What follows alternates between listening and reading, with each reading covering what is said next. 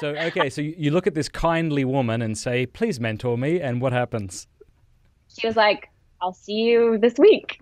Wow. And I'm like, great. She's like, want to come over Tuesday? And I said, sure, I'm there. So I show up and how much detail do you want, Matt, of I this mean, part of the I'm loving this. You are not boring me or anybody. I know sometimes when you've told your own story over and over again, sometimes you wonder, but no, I'm really interested. Well, I show up at the Women's Catholic Center again for this, mentorship meeting with this, Catholic numerary. And a numerary, by the way, for those who don't Hmm. know, is they've basically promised to be celibate in order to serve. They have a calling to the celibate life in order to be a better of service to other people of faith and help, share the good news of Christ's love and help form people, give them formation, things like that. So, Hmm. anyways, I get there and I'm wearing workout clothes. So Hmm. I was definitely like the college student, like with the, I don't know about if you've ever had a yoga pants debate on your show, but No, I'm not like, yet. Let's initiate one. Go. I'm wearing cut off yoga pants Right. and like tank top. So definitely not dressed, very properly. I Like was the Opus Dei ladies. not the OSA ladies. We show up and she's like, what would you like? What does mentorship mean to you? And I was, Did you have a Starbucks Frappuccino in hand? That's what I need to know. no, but That I'm would just sure I was complete the like eating picture. a donut or something. I was definitely snacking on something. So I Okay. show up in my like ripped workout clothes Yeah. and I'm just sitting in the like, little sitting area and she's saying like, what does mentorship mean to you? And I'm like, I want to be holy. I was like, I want to be a Wow. good woman. I want to be, she's like, well, what is a good woman to you? I said, well, it's like my own mother is a good woman. Mary is a good woman. I mean, after my experience with the Orthodox Church, Mary was just, she wowed me. I didn't Mm. really understand her, but I was like, she's the most beautiful, the most perfect, the most loving woman in the world. She was Jesus's mother, God's Mm. mother, and she's special. Like, I want to learn more about her, but growing up Protestant, we never really talked about Mary, right? That was like a big hole in our, Mm. the only time we talked about Mary was at Christmas time when they would sing, Mary, did you know? Hmm.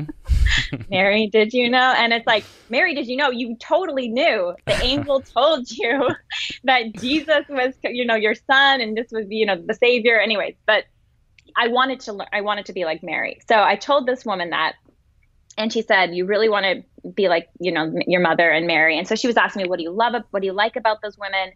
And then I said, I just want to be, I just want to grow." And then she said to me, Do you mind if I'm a straight shooter?" And I was like, sure, of course. Like, yeah. She's like, is it okay if I just kind of, First, yoga pants aren't pants. No, I'm just joking. no, no, Matt, you're right there. You should be an Opus Dei lady because she literally said to me, she said, "You sure you want me to be a straight shooter?" And I was like, yes. And she's like, "Are you sure? I don't want you to be offended." I said, "I won't be offended." She's like, first step to being this woman you want to be, you really shouldn't dress like that. Yeah. And I was like, I'm Wow, like looking man. down. I'm like wearing these like bike shorts. I'm Yeah. like, you're right. Like, I mean, if I'm going to the Wow. gym, maybe, but like I'm Sure. going to class, I'm going to a meeting with Opus Dei. I was like, and God I bless was your like, yeah. humility.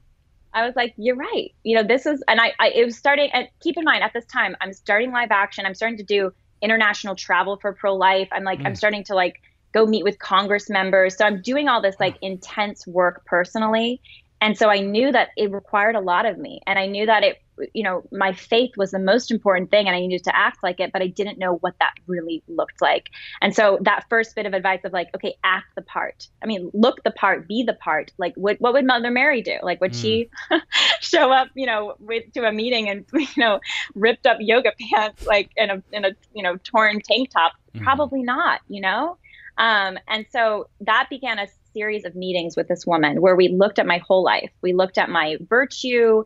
We looked at my habits. We looked at even my own wounds. I mean, some stuff that I had to work out in therapy separately, but my own sort of personal things like wounds from childhood. And we just started going through and doing work on Mm. making a plan to improve. And then at the same time, she said, "Well, what do you think about the Catholic faith?" And I said, "Everything I've learned about it, I like. I have some questions. Like, I'm not sure about praying to the saints.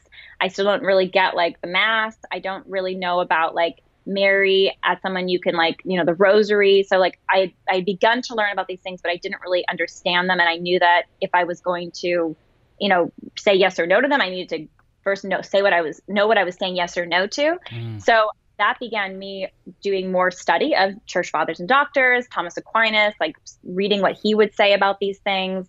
And then I would meet weekly with this Opus Dei priest that was just brilliant. I mean, he understood the church's teaching so well. He had worked with people of all faith backgrounds and no faith backgrounds. And we would just go topic by topic. Like, what was my question of the day?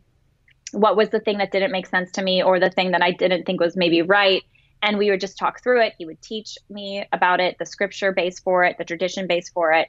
And, before long, you can imagine, it was like the puzzle started coming into focus. Like many of the pieces were already there, Matt, like from my childhood, from study I'd already done, from meeting people, but the more pieces were put down, and then the whole thing started to come into focus. And I was like, this is what I've been looking for my whole life. This meaning Jesus in the Eucharist, like getting to actually receive my Lord. I wanted him bodily. I mean, I think that's one of the things as a Protestant, like we have praise and worship, we have sacred scripture, but there's no sort of incarnate experience of the faith, right? So there's no anointing with oils in confirmation. Sometimes there's not even baptism. I mean, but like immersion baptism, like really a baptism, Father, Son, Holy Spirit. There's no Eucharist. Like, this is really God that Jesus says to receive him. And if you don't receive me, you're not in me. You need to receive my body, my flesh and blood. You need to chew my flesh and blood, as St. John writes in John 6. And this like very tangible physical experience of faith, where it doesn't depend on my emotions. It doesn't depend on like how I'm feeling that day. It doesn't depend on, what's going on, the hardships or the doubts I have, but these are real physical facts of God in front of me that I can actually receive into me in God himself in the Eucharist. Learning about that, and, I was already primed to believe it. And I was just, full on excited, like, I want to be Catholic now. And so within another year and a half after beginning those meetings with that wonderful woman, I would enter the Catholic Church. Wow. Thank you for watching this clip. You can click here to watch the full episode. And I want to say a big thanks to our sponsors and to our amazing patrons for making all of this possible. Please do us a favor before you go. Click that subscribe button and then the bell. And that way YouTube will be forced to let you know every time we put out a new episode.